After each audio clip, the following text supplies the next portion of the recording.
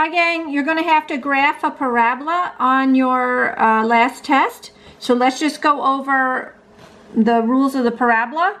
The A in front makes it face up or face down. If the A is positive, it's face up. If it's negative, it's face down.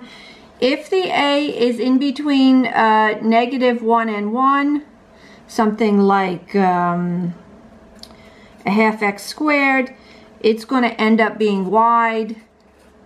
If it's somewhere in between less than -1 or greater than +1, it's going to end up being narrow. Okay, you can look back on the lecture. I wrote out all the steps. This here moves left or right. This is your left or right.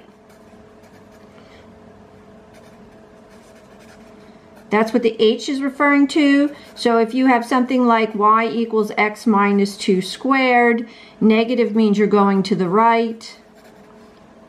You have something like x plus 2 squared, positive means you're going to the left. And then the K on the end is your up down. If it's positive, then you're going up. If the number added is negative, then you're going down. So just remember, it's the inside that's a little confusing, because if it's negative, you're actually going to the right. If it's positive, you're actually going to the left. So it's a negative is sort of opposite of what you may think. All right, so those are general rules. You can go back and check them out in the lecture, but that's the gist of it. So you just have to be able to look at something and be able to tell which way it's going. So which way is this one going? Right, this is a K value. So if you wanted to find the vertex would be 0, 5. There's nothing inside the x squared, so it's not pushed left or right, it's just pushed up 5. So if I just rough sketch that,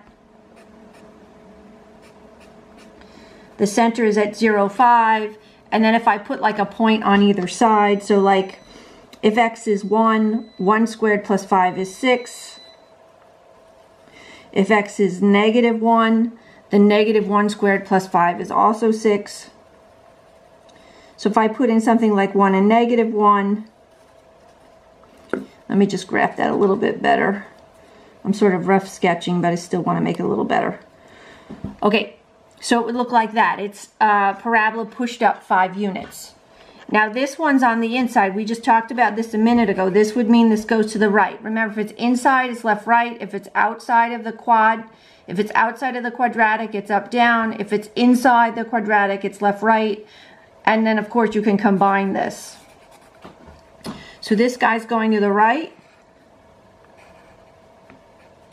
So the vertex on this guy is 2, 0. There's no K value, and nobody's going to write like +0 on the outside for you. So if there's nothing on the outside, your K is the outside value. 0 is the outside value. Let me just be a little more clear up here. So the vertex is H comma K. So it's the opposite of the inside, same as the outside. So opposite of the inside and the outside, there's nothing there, so it's 0. Okay, so there's my vertex. If I then let x be 0, this is -2 squared or 4.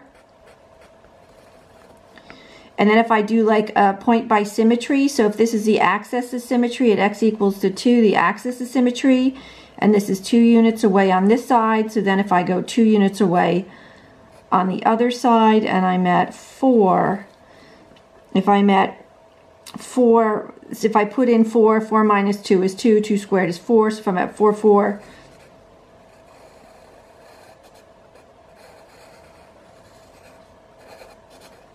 okay, you'll get that.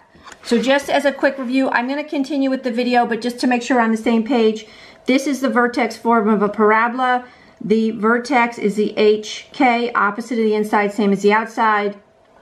The value, if there's something multiplied in front, it tells you 2 different things. It tells you if the parabola is face up or face down. Positive is face up, negative is face down.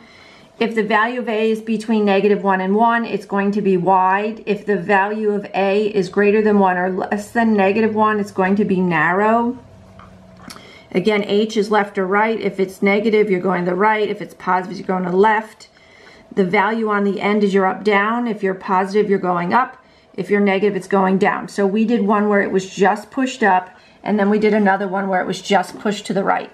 I'm going to pick up, I have more examples written here that I want to go over with you, but I can see the video is already at 5 minutes. So let me just end this one here. I hope you enjoyed it, and I'll catch you in the next one.